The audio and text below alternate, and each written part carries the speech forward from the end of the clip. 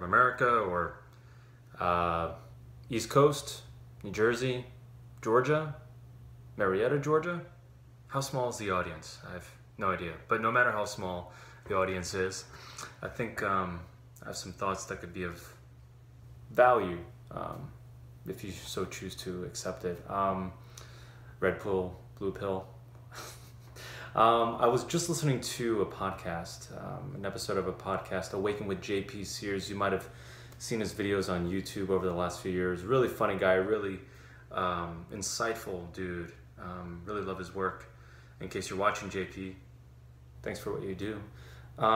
It was an episode with Nicole Arbour, and they were talking, they basically, JP made a comparison that we as people, different cultures, religions, with different belief systems and all, we are like organs of the body.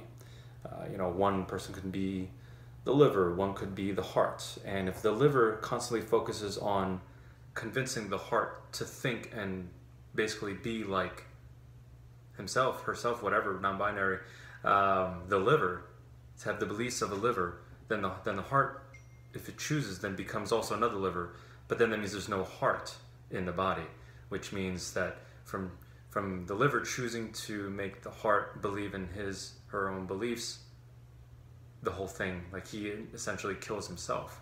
So if we look at that in terms of the world and how every single one of us, is an organ in this massive body, if we don't remain unique while continuing to learn about the other organs or other people, we won't be able to grow, and instead we will become decrepit and eventually die if we try to convince others to be just like we are, because then we all become a whole body full of livers, and I guess that's just a body laying down, not breathing, not eating, not getting to eat awesome food.